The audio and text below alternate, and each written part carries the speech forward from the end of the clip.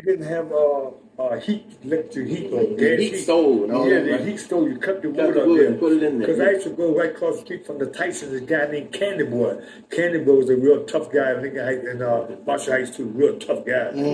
You know, and he would, I would cut wood in his house for him, help him cut wood and stuff. And it was a big thing for him to do it. Tyson had a white horse. Everybody knew about that. A white horse, chickens outside. Jackson had, I think they had chickens and stuff outside their yard, backyard, stuff like that years back. But I'm talking about the late 40s and the early 50s like that. I was like about 8 years old. I was running around up there. I knew all about that. Yeah, okay. That's a lot of history. Marshall Heights was special. You know what I mean? Yeah. It still is. It still is. Well, not like it used to be in your time. Yeah.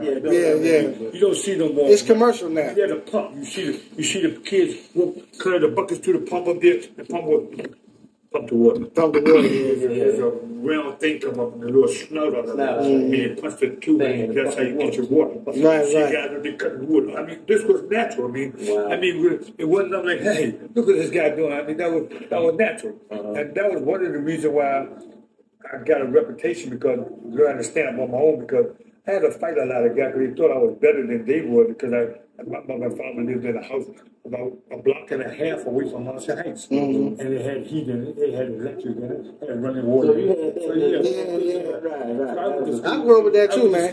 Halfway. Mr. Davis, I grew up with the same thing. We used to do this. This is the truth, man. Mark, I don't mind me saying this, but Marsh knows this. I remember I saw him like this. Marsh used to go, and I did too, and I saw him too. He used to take the cardboard box, cut it off, and put it underneath your shoe because your shoe had a hole in it. Oh, wow. Yeah, like that. Women that wear the big brother shoes because they have enough shoes to go around. Yeah. Hand me down. Big like that. You know, the Drews, the Russells, the Tysons, the Jacksons, they were like that.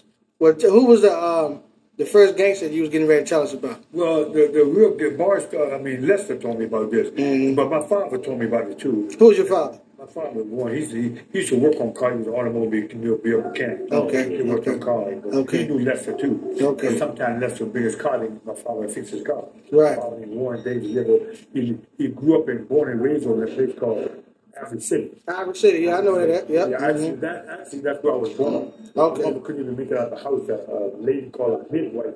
She badly. Right. And that's how I was born. Okay. But the Lester told me about it, and my father told me too, but mainly my father, but Lester verified it more. There was a guy named White Top Simpson. White Top Simpson. You heard of him? No, I never heard of him. I wasn't even born yet. He was the number man. Oh, yeah, the number. Okay, what era was this? What year? What generation? Just the 30s to about the 50s. Man. Okay. White Top Simpson.